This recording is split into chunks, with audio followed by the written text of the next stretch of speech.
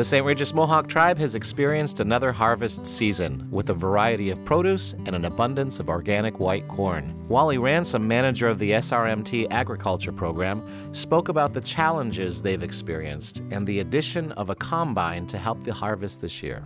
And I'm almost thinking the way it looks this year is that the corn is going to actually reach full maturity before we get a frost. So you got to pick the right time when the moisture level is just right, but before the birds get your corn. Like our program, we really had a taste for it last year of how hard it was to get the crop in. So we ended up doing it all ourselves inside, and we did it almost all winter. We did the husking. The combine, what it's going to do, it's going to pick the ears and it's going to shell it right in the machine, and the cobs and the husks will come out of the back of the machine, and the kernels will stay in the machine, and you end up with hopefully a really good product at the end.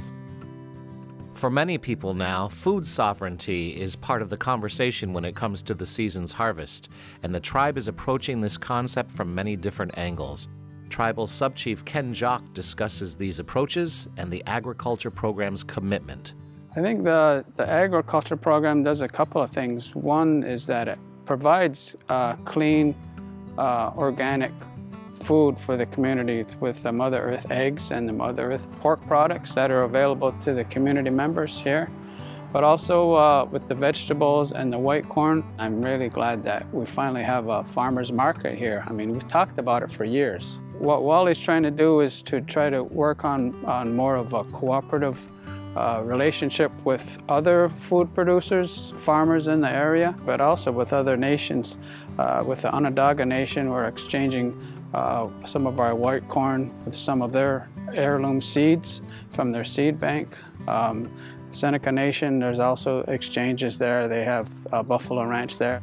Also trying to build the educational component within the community to help them and have the agriculture program be a resource so community members can come and learn how to do it themselves.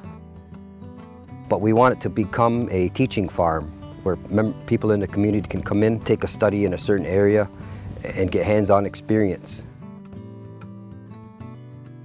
At the core of this discussion, there's also a sense of returning to the old way of doing things.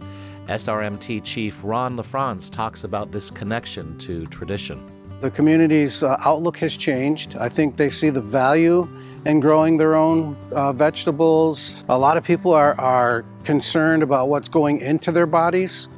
A lot of it has to do with how you were brought up. I know how to preserve food, and my children do now.